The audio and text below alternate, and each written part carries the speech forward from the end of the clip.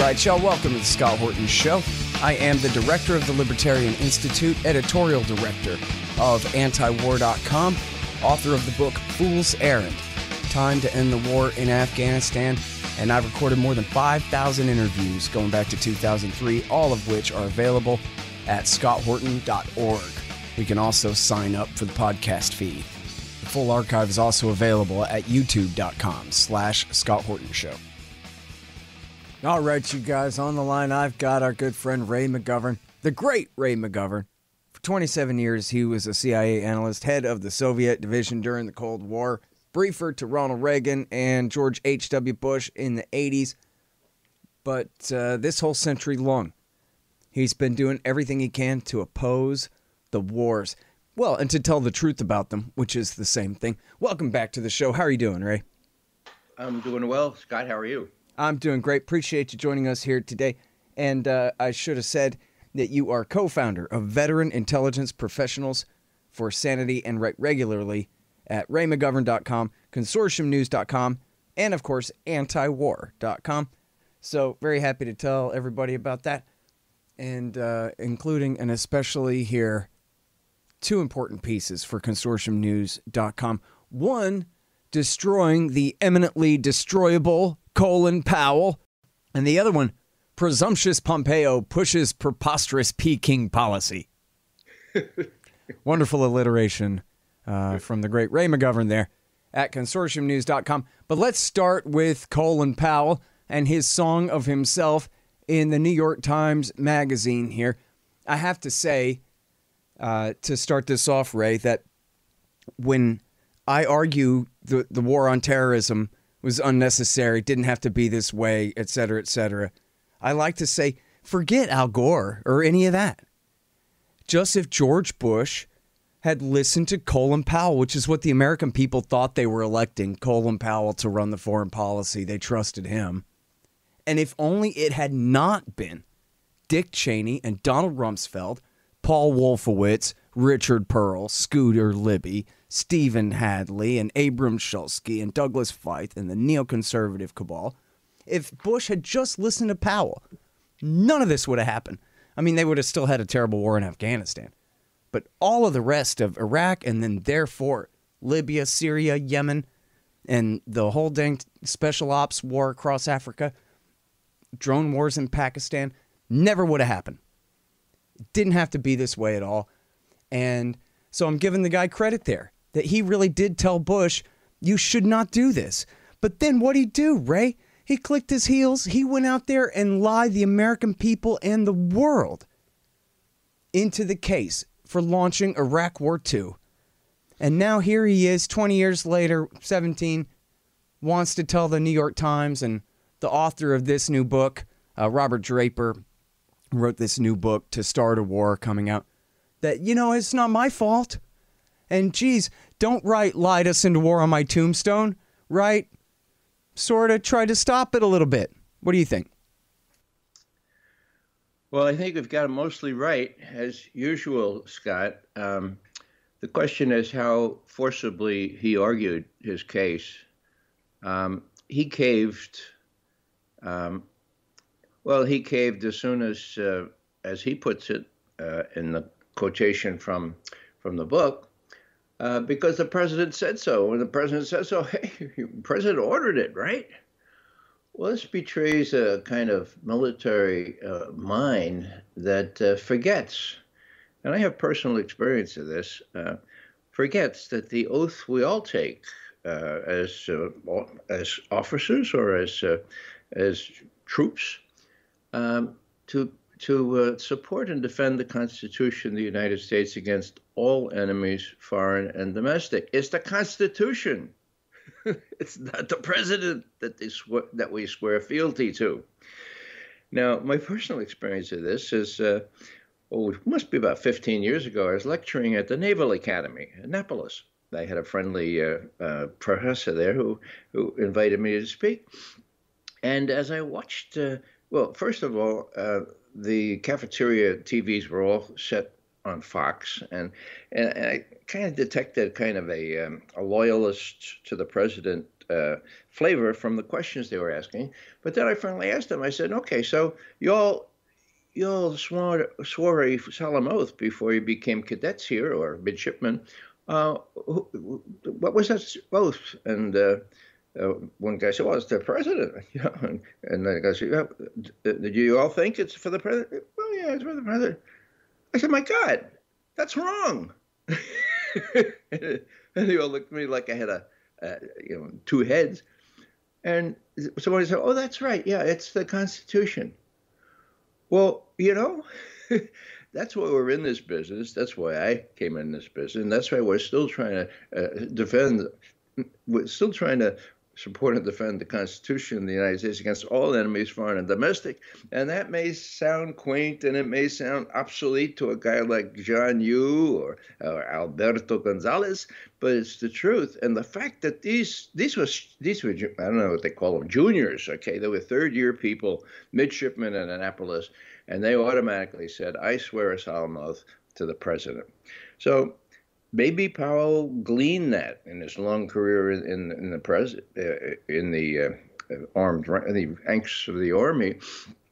But I think it's also a factor of who Colin Powell is. I know Colin Powell. I grew up about a mile from him in the Bronx. He was a year ahead of me. He at City College, I at Fordham. He was ROTC as I was.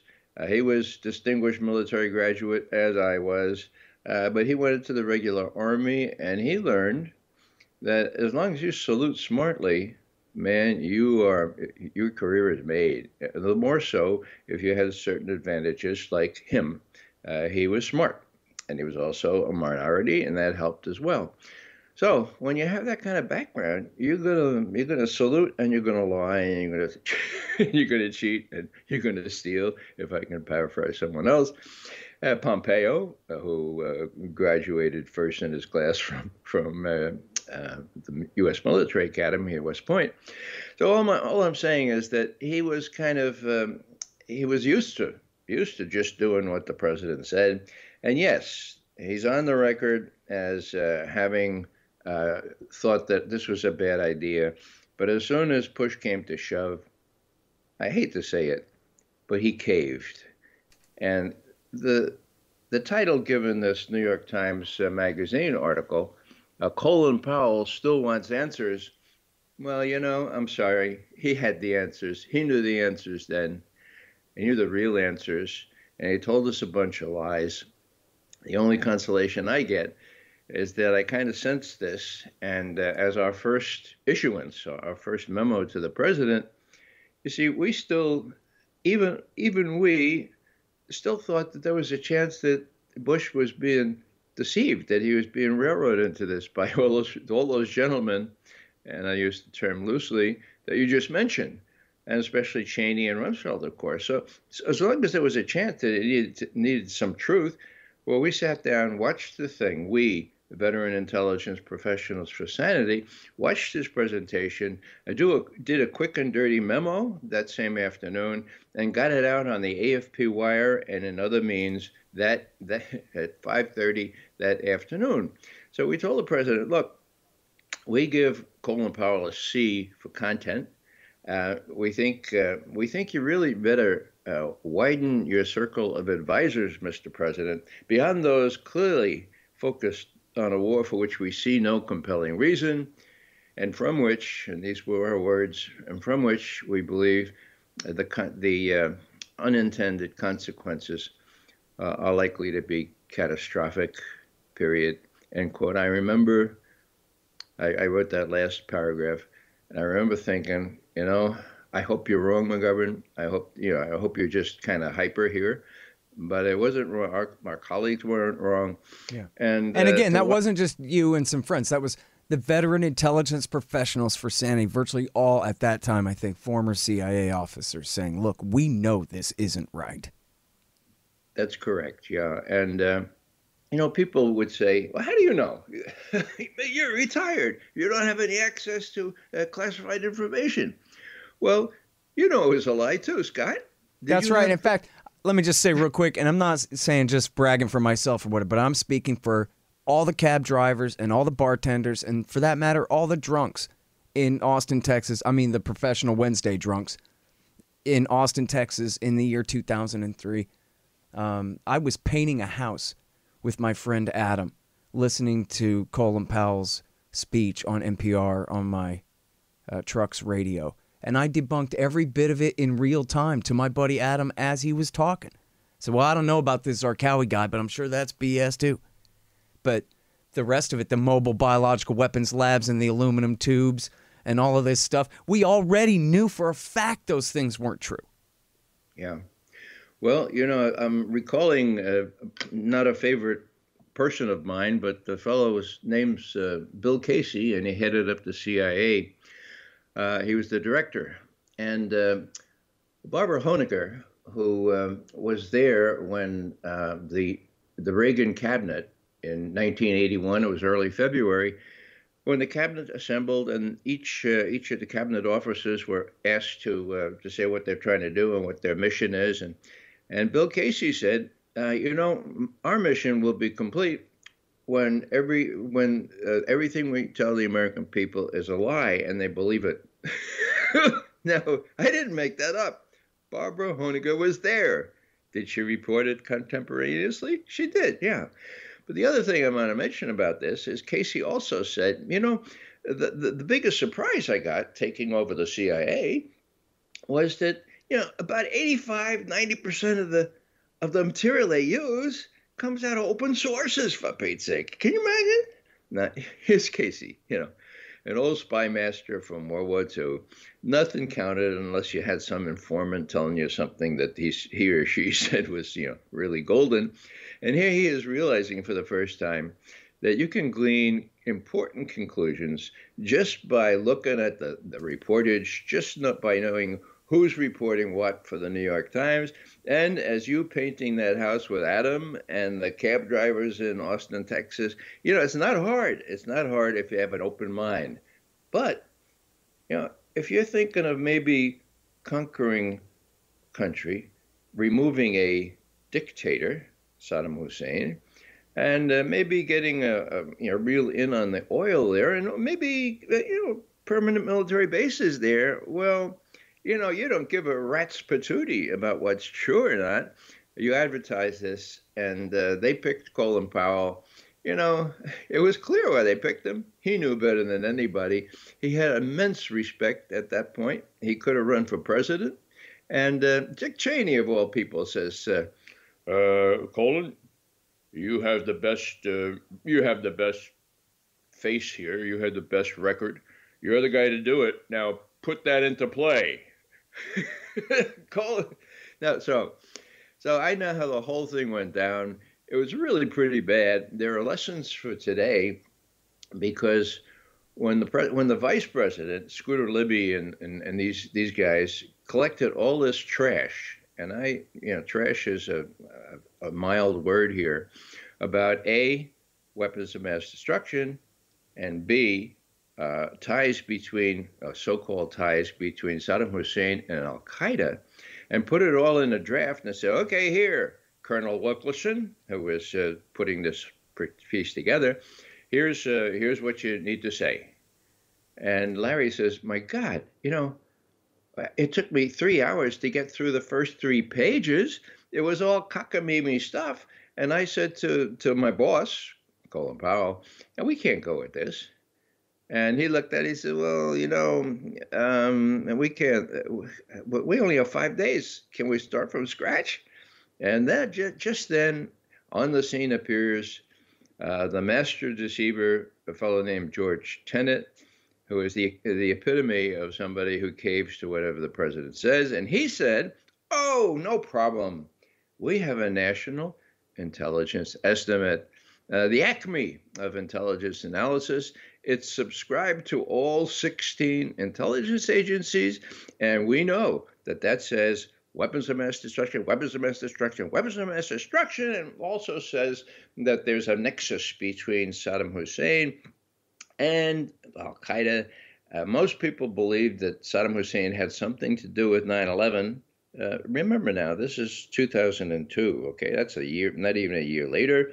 And so we'll go with the estimate.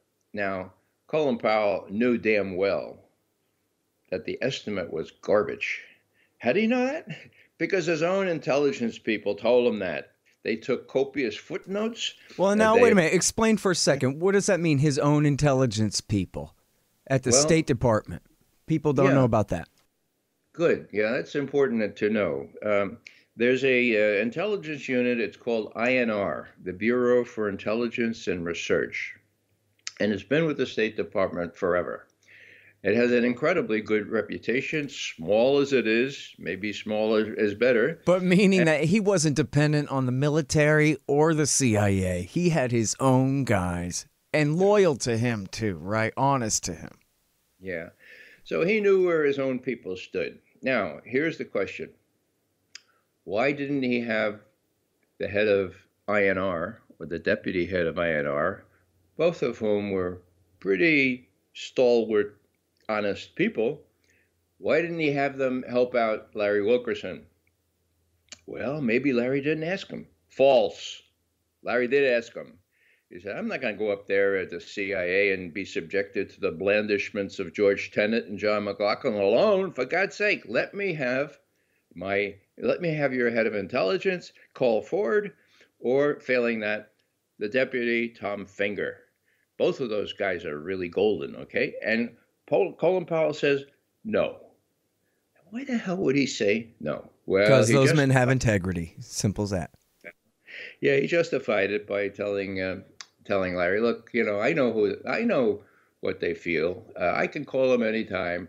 Well, as I reconstruct this now, and just this morning it occurred to me, Colin Powell was probably told by the vice president or someone like that, Rumsfeld, we don't want any of these dissident INR, State Department intelligence guys around. They're just going to prolong the process. They're going to raise all kinds of questions. Don't have Call Ford or Tom Finger with you. I think that's the way it went down. In any case, Larry Wilkerson was left to deal with what he had. And instead of starting tabula rasa, it's 5 days before the speech, right? Speech was February 5th, 2003. Do the math. The invasion happened about 6 weeks later. Okay, so here 5 days, and then George Tenet appears and he says, oh, hey, we have this great intelligence, national intelligence estimate. Let's use that as the basis. So the expression, Scott, garbage in, garbage out. They did use that and enhanced it a little bit better. They even added a little phrase saying there is a sinister nexus between Saddam Hussein and al-Qaeda. Now, at that point, over 60% of the American people believed, and they believed this because of the propaganda, that Saddam Hussein had something to do with 9/11. Of course, he didn't. That he had ties with al-Qaeda. Of course, he didn't. They hated each other, but there it was right in the speech. So it's really kind of hard for me to see a title for an article, big article in the New York Times Magazine saying Colin Powell still wants answers when he's got all the answers. And so the question arises, and this also occurred to me this morning. He knows that he was deliberately deceived by George Tenet, then head of the whole intelligence community, as well as the CIA. Why doesn't he call him out? Why does he write a real book saying, look, this is exactly how it went down at the CIA those 5 days when we were putting this together. Well, that's the joke, right? The same moral cowardice that let the scenario play out the way it did in the first place. That's why. Well, yeah, but it's a little bit more than that. When you take on the professional CIA, it's dangerous, okay? You don't get invited onto any talk shows anymore. And it's even more dangerous because other people have experienced some physical problems, okay? Yeah, but we're talking about Colin Powell here. He is one of the most respected men in America even now, even after all of this. Well, I mean, he could come out. He has the stature to come out and say, let me tell you the truth about this, all right? And you could ask my pal Dick Armitage. He'll tell you, too. Which, by the way, there's another guy who always gets to skate as like, yeah, him and Powell were against it. He was also one of the ones who did everything he could to lie us into that war, too. I remember him on AM San Antonio AM radio 550, Carl Wigglesworth and all those guys. They were against the war. They knew better than this crap. They were friends with David Hackworth and stuff. They knew the difference between the mustache and the beard here, you know? And I remember Dick Armitage going on there and saying, we have to do this. Trust me, Carl. We got to do it. People of San Antonio, Saddam Hussein is going to attack us if we don't. Sorry, just had to add that in there. Okay, that's all true. And all I'm adding is a little codicil, a little corollary to all that. And that is, I just hearkened back to the 3rd of January 2017, okay, when President-elect Trump was being briefed on all this kind of thing. What happened on the 3rd of January? You know, maybe your audience doesn't remember, but Rachel Maddow invited Chuck Schumer, the Democratic leader in the Senate, to be on her show that night. And she said, Chuck, you have something important you so want to share with them. What is it? And Chuck says, well, you know, Rachel, I thought the president-elect was a pretty smart guy, you know, a clever businessman, and he would know what kind of quarrels to pick. But he's done something really, really dumb. Oh, what would that be, Chuck? Well, he's picked a fight with the intelligence community, and they have 6 ways to Sunday to get you. So he's done something really, really stupid. I really am surprised. That was the 3rd of January, 2017. Trump was still president-elect. 2 days later, they all got together. That is, I don't think Rachel is included, except by BCC, okay? They all got together in the White House and plotted what to do about the president-elect. Too late. We can't prevent him from being elected. He is. What do we do now? And that's when the fateful decision, a couple of decisions were made, one about Mike Flynn, but the more important one was, should we blackmail the president? Now, they didn't say it that way probably, but that's what it meant. Yeah, go ahead. We have this dossier which shows... I hear you. And look, any major politician since the 1960s knows that if you take on the national security state, they might shoot you in the face in Dallas. But if you have that kind of power and influence, then you do the right thing anyway, right? Yeah, well, that's why I say it's a codicil. Cowardice is the main quality. The ingrained saluting to the chief is another one. But, you know, there's a real disincentive. That's what I'm trying to make here. I hear you. No, I hear you. But then again, look at you. You spent the last 20 years telling the whole world the truth, no matter what. Yeah, but, you know, I had little to risk. I was retired.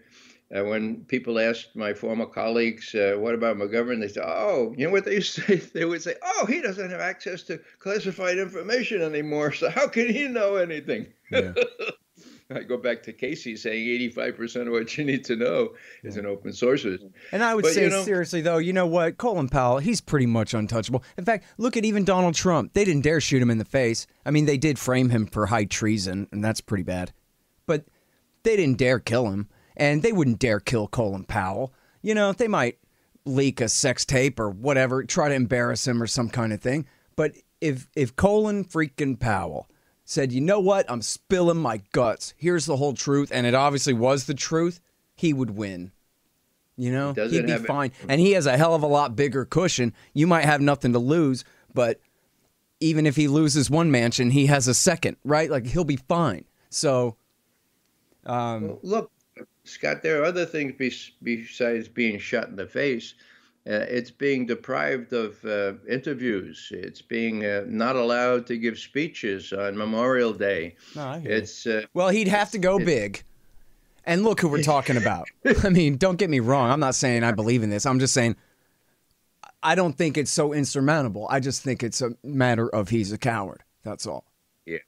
If he had any more courage whatsoever, he'd be and he's in his 70s anyway, right? Like, he could die of a heart attack at any time. Go ahead and tell the truth, for God's sake.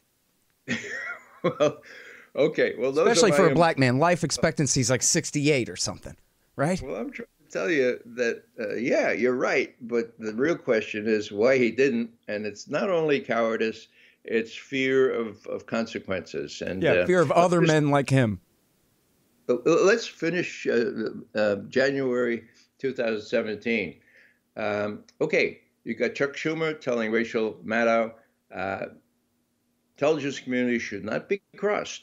They have 6 ways to Sunday to get back at you. That's the third. The fifth, they get together at the White House, and Comey is given a blessing to lurk behind the next day when they brief Trump and say, gentlemen, Brennan and Clapper and the other, yeah, would you leave the president and me alone? I have something very, very delicate to tell him. And then he tells them about the dossier, okay? He tells them, you know, really, it's not verified, Mr. President. It's very, very scurrilous, but they have you cavorting with prostitutes in Moscow, and you know, it's out there. It's going to be published probably next couple of days. Just so you know, Mr. President, just so you know. Now, here's a new guy in town, okay? Trump. He's got a whole different experience, life experience, and he doesn't know enough to say what I would have said or what you would have said, Scott. Look, Mr. Comey, thank you very much. Please go back immediately to your desk and clean it out, because you're out of here as soon as I become president. I know what you're doing. This is J. Edgar Hoover on spades. You're trying to blackmail me. Get the hell out of here. That's what he should have said. Instead, he tried to cajole like a real estate broker. He tried to get Comey on his side when Comey had done everything to prevent him from being elected, and now he's trying to do everything to undermine his presidency. So Trump just didn't get it. Now, why do I say all that? I say all that because we now know that on the 24th, 25th, and 26th of that same month, the FBI people finally interviewed this source, sub-source, but he was really the real source for Christopher Steele's dossier, and found him out to be a cockamamie young guy who had worked at the Brookings, I guess, and you know, he said none of it's true. Great article by Paul Sperry this week about that, by the way, people. Go ahead. Yeah. So just to finish this up, why did Comey get authorization from the whole retinue there under Obama to try to blackmail Trump, warn him about use this dossier in this way on the 6th of January 2017, when the FBI already had arranged to interview the subsource, already holding their nose at what they were afraid to get? Why couldn't he have waited just a couple of weeks?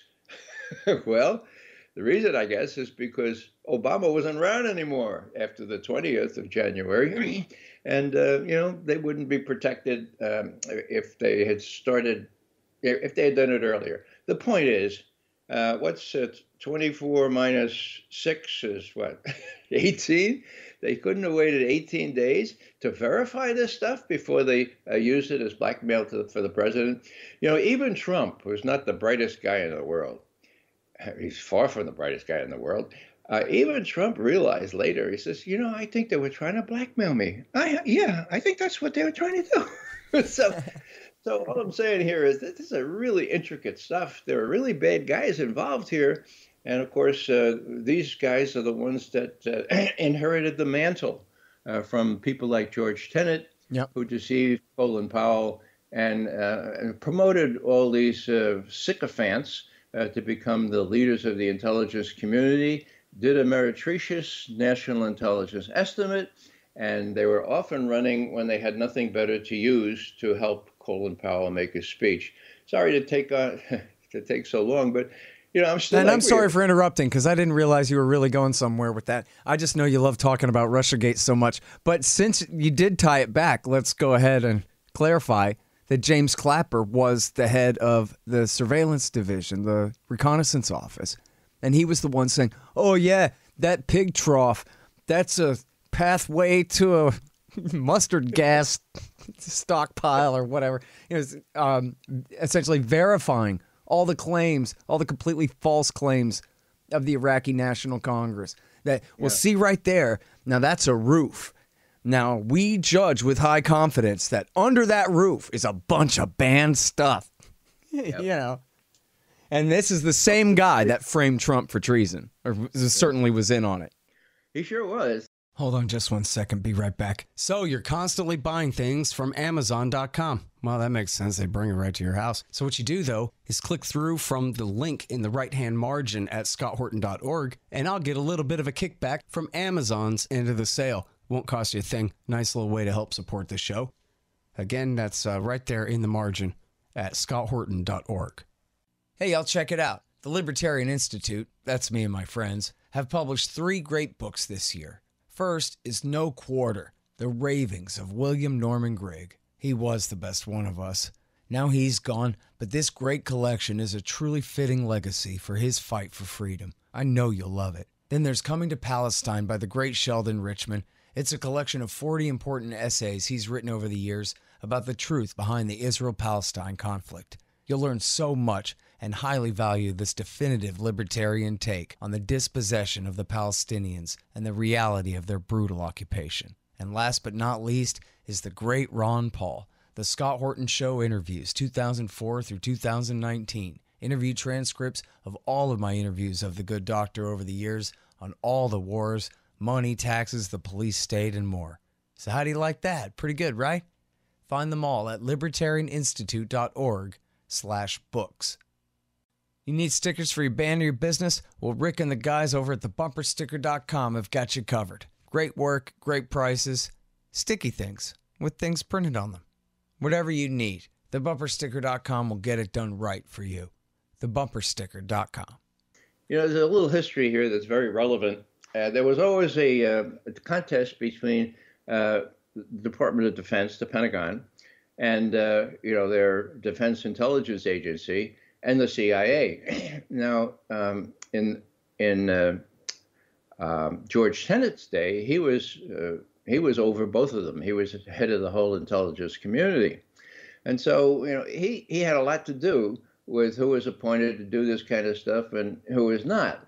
And so, it's really, really hard to go back and dissect all of this stuff that went happen. Yeah, Scott, let me say a word about James Clapper.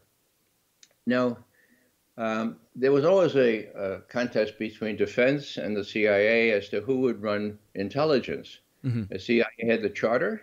The CIA's head was also head of the whole intelligence community. So when a fellow named John Deutsch in the middle of the 90s became briefly the head of the CIA, he made he did not disguise his wish to become head of defense. His good friend Parry was the defense secretary. He wanted to take his place when he left. So what did he do? What can I do to help? What can I do to establish my bona fides that I really like the Pentagon more than I like my own CIA? Well, here's something. I have this intelligence analysis unit that analyzes imagery. Now, most people think, oh, those are photographs. No, it's not. Yeah, it's photographs, but it's multispectral. It's radar that can see through roofs. It's multispectral. It's all kinds of imagery. Okay, and that was part of this unit called the National Photographic Interpretation Center that found the missiles in Cuba that couldn't be corrupted. They were good on verifying, trust but verifying. They were great. Okay, so what did Deutsch do? To ingratiate himself with the Pentagon, he gave that unit 950 strong with decades of experience. He gave it to the Pentagon. And he said, okay, now Pentagon, you can not only run the satellites, but now you can run the analysis. That happened in 1996. Okay, so here comes Clapper, who was a favorite of Bobby Gates and also a favorite of Tenet. And he comes and becomes Assistant Secretary of Defense for Intelligence, and then he becomes head of the National Intelligence, National Imagery and Mapping Agency, which was the successor to the National Photographic Interpretation Center, no longer under CIA, under the Department of Defense. Now, what was his job? Why did Rumsfeld say, oh, this is the guy I want, looking at the satellite photos? Because Clapper would, well, the term of art used is lean forward. He would lean forward. Like on MSNBC. Yeah, go ahead. he would do what was necessary to make sure that no sergeant or lieutenant or captain or anybody underneath him in that military agency now would say, hey, you know, Chalabi says that there's a chemical weapons manufacturing thing here and at these coordinates. You know what it is? It's actually a chicken farm. It's a chicken farm. Well, that would never get up and out because Clapper was the guy running this. Yep. And then he had, he's not the brightest star in the constellation either. He wrote a book, and he said, I have to give. This is almost the exact quote. I have to give credit. I have to give blame where it's due. It was not only the policymakers that were plumbing for this war against Iraq. It was the intelligence people, including me, who, and this is a quote, who found things that weren't there, end quote. Yeah. Who found things that weren't there. Maybe that's what Jay Rockefeller, the head of the Senate Intelligence Committee, was referring to when he talked about non-existent intelligence as being part of the menu they used to justify the war. So here's Clapper. He's got a good record, right? He successfully suppressed any information and threw any doubt about the weapons of mass destruction. Rumsfeld, who went to Princeton, by the way, and learned lots of things, like one of his axioms was the absence of evidence is not evidence of absence. And that was in direct response to a question, what's the proof that Saddam is an ally of Osama bin Laden? Yeah. So, and he went, well, here's a riddle. So the answer to that, of course, is the absence of evidence that Saddam had weapons of mass destruction didn't mean they weren't there. Yeah. Even though we're spending billions and billions and billions on these sophisticated satellite systems. And now it didn't matter because Clapper was head of analysis and Clapper wouldn't let the truth come out. So right. Clapper was the same guy, of course, who perjured himself before the Senate and the American people under oath and said that they weren't spying on the American people, collecting our emails and our phone calls and location data and the rest, which, of course, he knew was false at the time. How does he get to be director of national intelligence? The job that Tenet had back in the day when there was a dual hat, head of the CIA. And so how did he get that job? Well, reward for lying us into Iraq? Oh, yeah. Well, Obama asked for, Obama didn't know what's up. He asked his friend Brennan, and he asked his Secretary of Defense at the time, Bobby Gates, who would be a good guy to head up the whole intelligence community.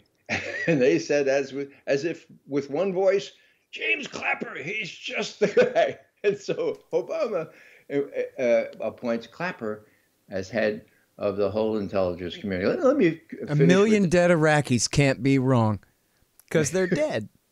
Yeah. Let me finish with this little vignette because it's true.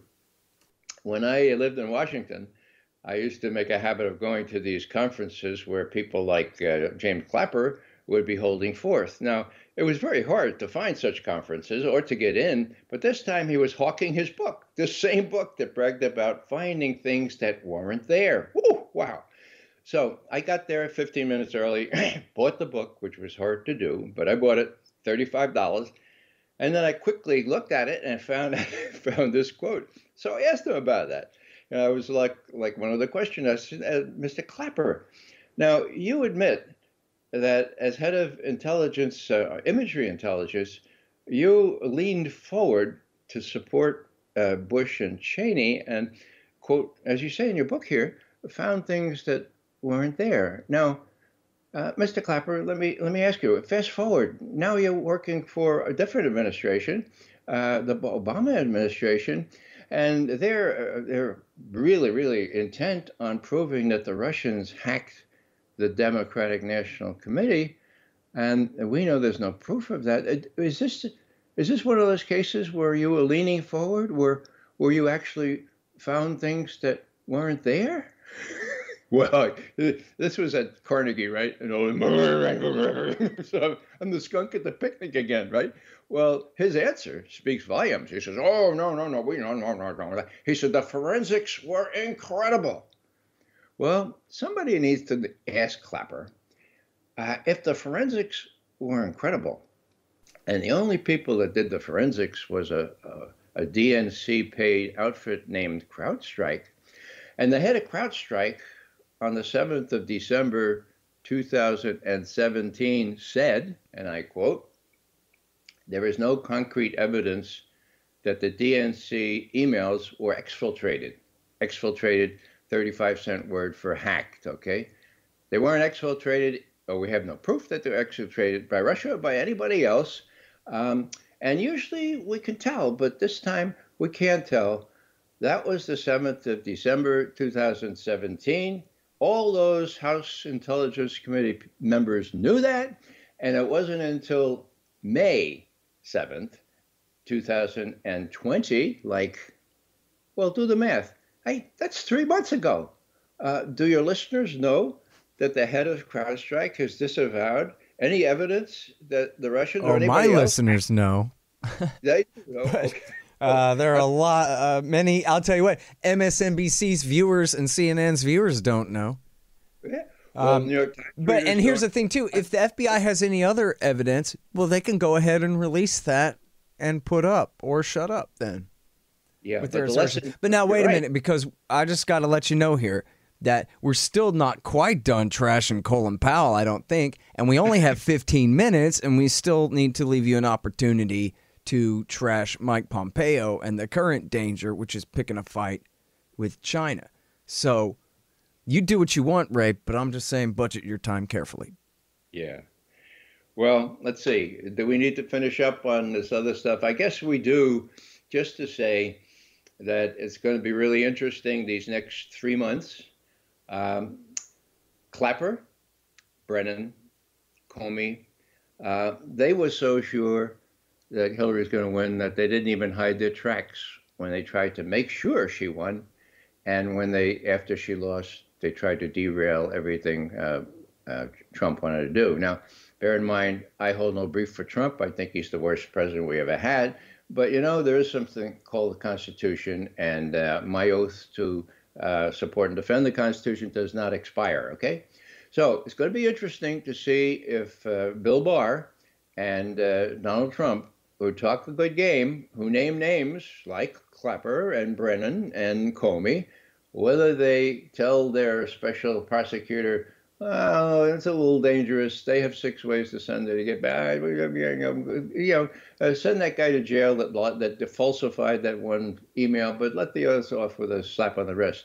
I am fearful that that's going to happen, and then we'll have the deep state briefing the new president in the same way that that Comey briefed Donald Trump. So that's the current issue here, and Clapper and Comey and Brennan still have a lot of support, not only by MSNBC and CNN and all that stuff, but by operatives who are involved or were involved and owe their careers to these guys. So just to finish up on that, well, here's Pompeo, Pompous Pompeo. Hey, here's a tie-in. Wait, hang on China. Here's a tie-in back to Colin Powell.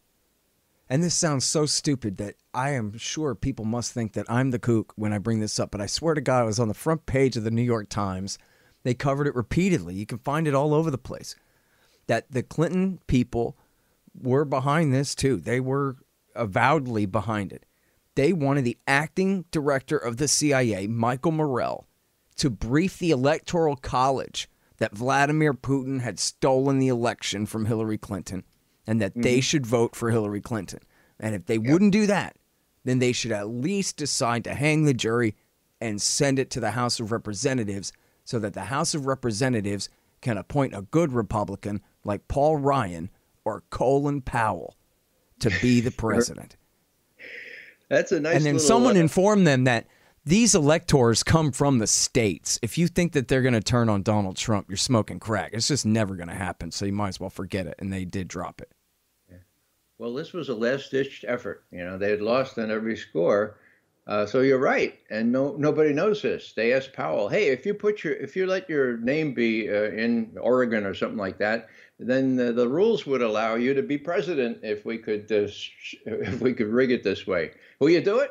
And what did Colin Powell say? "Oh, no, on principle, I wouldn't do it." No, he saluted smartly and said, yes, sir. Of course, put my name in there. So, yeah, that was sort of Amazing. Just yes. amazing. You know, speaking of constitutional oaths and everything. Oh, what? We're going to do a coup d'etat? Yeah, you guys can count on me. Says the guy that lied us into Iraq War II. And now, wait a minute, because this really goes to his guilt, too. I think it's really important. You include the clip in your great piece at Consortium News. It's very short. It's just Colin Powell from the beginning of 2001, the first couple of months, the spring, long before the September 11th attack, the very beginning of the George W. Bush first term there. And it's Colin Powell explaining that he knows good and well that Iraq is helpless before American might here and poses no threat to us whatsoever. But there was no threat from Saddam Hussein. He has not developed any significant capability with respect to weapons of mass destruction. He is unable to project conventional power against his neighbors. All right, there you go. So, and that's not him in the 90s, musing on a Sunday morning TV show or something. That is when he was the sitting Secretary of State, a couple of months, 2 or 3 months into the government. So he had been presumably briefed by the Bureau of Intelligence and Research on exactly what Hussein's capabilities were. And there he was telling the truth, that we have him in a box, as Condoleezza Rice said. He has no capability to do a thing, and that's why we're not worried about changing the status quo right now. That's right. Now, Colin Powell, Colin Powell said that on the 22nd of February, 2001. Early, but still, a month into, still time to be briefed. He wasn't reading this in the paper as a month into his job as Secretary of State. I was just trying to point out that it was Condoleezza Rice in July of 2001, so just 2 months before 9/11. So it was as if we were being asked to believe that whereas Saddam Hussein had no weapons of mass destruction in July 2001, all of a sudden, right after 9/11, weapons of mass destruction descended from the heavens like manna for soft landing on the sands of Iraq, where God made that big mistake of putting our oil, right? I mean, it was that blatant and that, but you know what? That was John Pilger you heard first. That was from a Breaking the Silence documentary. He interviewed me for that, okay? And the reason I mention that is that he was convinced that, of course, this was all cockamamie stuff, and this was right after the invasion. And I said, John, you sent me this advance copy. It's great, but where did you find that footage on Colin Powell and Condoleezza Rice? And he said, Ray, I'm an investigative reporter. And so I got all the tapes from everything these guys said in that period of time. And I went into a booth and people feared for my sanity, but I listened and I watched and I found them. Oh, that's what investigative reporters do, Ray. So why was it not in the media? Well, because, of course, it was struck out in the media when they wanted to find the weapons of mass destruction that James Clapper leaned forward to the extent of, quote, finding things that were not there. Yeah. And so, yeah, that's how bad it was. And, I'd say one more thing about Colin Powell. This is sort of a personal thing. I know him. I used to brief him when I carried the president's daily briefs to his boss, a fellow named Weinberger, who was Secretary of Defense. And I used to sit down with Colin 10 minutes before and try to reassure him that I wasn't telling his boss anything that he needed to know, or at least try to, assuage his concerns on that score. And I know him. He came, as I say, from a neighborhood 1 mile away from me in the Bronx. But you know what? When he came in, we're all immigrants, right? I from Ireland, or my parents or grandparents from Ireland, and his from Jamaica. Now, I had the good luck of having my Irish grandmother live with us, right? And she repeated again and again, Raymond, be truthful and honest, and they won't give a damn what anyone says about you, okay? That was drilled into my head. Colin Powell had no grandmother living with him. He had just people who were trying to make it, people who were so proud of him having that uniform and being promoted and promoted and promoted. And that speaks volumes. You need somebody to ground you, okay? And I had that, and Colin Powell didn't. And in that respect, I feel sorry for him. Yeah, well, geez, think of all the people without grandmothers who don't kill a million people. Hey, So here's this article in the New York Times Magazine that your article is about here, and I really regret that I did not have the time to go back and reread it and take notes, because it is absolutely outrageous, some of the garbage in there and all the self-servingness. It's really terrible, and I hope people will read it, and I'm really looking forward to reading this book, too. I already ordered it, To Start a War, How the Bush Administration Took America into Iraq. And I feel bad because I just, wrote about half a chapter about that and then threw it out because I was getting too deep into the details. I was trying to write a briefer thing. So I'll publish that someday, and it probably won't be as good as this guy's book. But anyway, it's very important. The story of how they lied us into Iraq War II and his culpability in it all. So with that, can I get a good 7 minutes on what you think about Pompeo and the not so new Cold War with China here? Yeah. A final word on Iraq, a very brief one. We did a trilogy 2 weekends ago. When I say we, I mean Scott Ritter, who knew chapter and verse about the fact that this war in Iraq was not about weapons of mass destruction. It was about regime change, and he could prove it. And Joe Lauria, who was at the UN the day that he was a correspondent at the UN at the time. He was there when Colin Powell gave his speech, and he bumped into the British ambassador in the elevator, and he said, "What the hell's going on here?" And the British ambassador said, "Well, the United States wants to make a war, and of course we're going to help them make a war." So if you want the whole trilogy, Lauria, Scott Ritter, and me, you can go to my website. I have them all grouped together. The website is raymcgovern.com, and it's easily searchable. And people can also look up, just type in Scott Ritter in Tokyo, and you'll get a great article about him and his real-time reaction in a speech he gave in Tokyo, Japan, right after Colin Powell's speech, debunking every bit of it in real time. See, he had tried to persuade Joe Biden, who was the then head of the Senate Foreign Affairs Committee, to let him speak and tell them that there were no weapons, and he could verify it. But Biden said, no, you can't speak. Anyhow, okay, Pompeo. Pompeo's speech on China is unhinged. It's something like we used to see back in the worst days of the Cold War. It says that we need to change China. I mean, that's our job. And Nixon, for all his wisdom and cleverness in opening China up to us, and the way he used that as leverage with the Russians, that was good. But what Richard Nixon really wanted was to change China, to change the regime, to make them more like us. And that's our mission now. And besides, please don't forget, all communists lie. All communists lie, and you know what? All communists lie. They're really bad. This is from the guy who says, when I was at the military academy, we had this ethics code, moral honor code. You don't lie, cheat, or steal, or tolerate anybody who does. But then I became a CIA director, and we lied, and we cheated, and we steal. We had courses on that. How about that for the great American experiment? Period, end quote.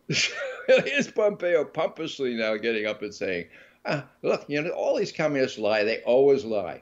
So what's he after here? Well, the bottom line is the Mickey Mat. Now, we used to call it the MIC, the Military Industrial Complex. Now, that is McGovern's editorial the Military Industrial Congressional Intelligence Media Academia Think Tank Complex. Mickey Mat. Why do I say media? Because media is the cornerstone. It's the sine qua non. None of it would work unless you could portray China and Russia as threats to us so that we can justify the huge defense expenditures that take 60 cents now out of every dollar we contribute in our taxes. And leave what? Leave what for COVID-19? Leave what? Leave very little. So that's the name of the game here. They're trying to assuage the military-industrial complex. Mickey Mat, they're all Mickey Mateers. There was proof of this. In December, when China started becoming a great threat all of a sudden, General Dynamics was given a unprecedented $22.2 billion with a B as in boy, contract to build 9 or 10 submarines that will be online maybe 7 years from now. And it was all justified by what? By the threat from China. When that courageous captain out there, the USS Theodore Roosevelt aircraft carrier out near Guam, wanted to hermetically seal his crew, the ones that were starting to get COVID, he said, no, you can't do that. And he said, why not? Because of the threat from China. Well, there is no threat from China unless we start sailing in Chinese waters. And you know what's going to happen then? You know what's going to happen then? The Chinese are going to take a shot at us before very long. And then we're going to have a two-front problem because relations between Russia and China are so close now that I would not rule out the fact that there would be disturbances about Ukraine or Syria or even elsewhere in Europe, just so that the Russians and Chinese would remind the world, and especially the United States, look, we're together now. Far from being exploited in this triangular relationship, you're the one that's disadvantaged now. And if you start trouble 7,000 miles away from your own shores in the South China Sea, not only do you have to worry about retaliation there, but you might face a two-front problem. Be aware of that. We're together now. And, Pompeo is oblivious to all this. Nobody's going to tell him this. And so he prances, and it was a really bad performance. I watched it. I could hardly, I wrote that article. It's worth reading, I think. And what happened was, after that happened, Richard Haas, whose distinction was running policy planning staff under Bush right before the Iraq War, so he was complicit in that. He wrote an article that was pretty not so bad for him. And then Ches Freeman, who was U.S. ambassador to various places, but also was Nixon's interpreter when Nixon went to Beijing in February 1972. He chimed in. So we had a sort of colloquium. And the article that emerged was something that I wrote, but I quoted Chaz extensively, and I included background from my own experience because I was CIA's analyst referent for Sino-Soviet relations back in the 60s, mind you, and early 70s, and I could speak of how things evolved from that very, very bitter relationship. We thought that they would hate each other forever. We thought, to paraphrase James Clapper, that they were almost genetically driven to hate each other forever. Well, we were wrong. It was just a decade later where there was a big thaw in Sino-Soviet relations, and now, trade is over 100 billion, whereas back in the day, I'm talking the 60s, it was 200 million. Big difference. So, so Pompeo doesn't know what he's talking about. He's playing to the audience that he thinks will get him elected president in 5 years. Yeah. And, he's back to Colin Powell here to wrap up, too. He was the guy who tamped everything down back when the spy plane got shot down in 2001. Because instead of just serving the military industries, he was thinking about all the other industries, as you're talking about, who are so dependent on investment and trade with China and who must have peace at all costs. And thank God for that. Instead, you have guys like Pompeo who's like, well, I don't know. I know some shipbuilders who like my policy, and that's good enough for him.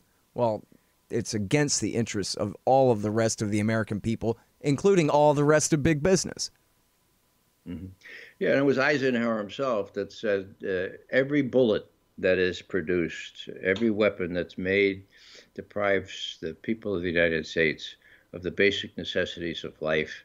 And man, we have that on steroids right now, don't we? I mean, what more is needed to prove that our investment in this so-called offense, which is really offense, is really just a reward for people who have a lot of money and who want to invest still more money in what I call the military, industrial, congressional, intelligence, media, academia, think tank complex.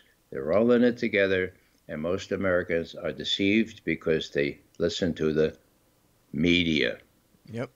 You're totally right. As George Carlin said, there's a big club. You're not in it. And not in it. I'm pretty sure that's what he was talking about. We can look in the mirror in the morning, Scott, and we say, we're not in it. Yeah, certainly not. All right, now listen, I got to run because I got to interview Gareth Porter about the Hezbollah getting framed over the Argentina bombing of 1994. So that should be fun. Yep. Good man, Gareth Porter. Oh, of course, the best of the best. That's why he's on next after you. Thanks very much, Ray. Appreciate it. Love talking to you. Well, I know. All right, you guys, that is the great Ray McGovern. Of course, he's at consortiumnews.com, raymcgovern.com, and antiwar.com. Look at this one. Presumptuous Pompeo pushes preposterous Peking policy. And then, of course, before that, Powell is the worst person in the world. The Scott Horton Show, Anti-War Radio, can be heard on KPFK 90.7 FM in LA, APSradio.com, antiwar.com, scotthorton.org, and libertarianinstitute.org.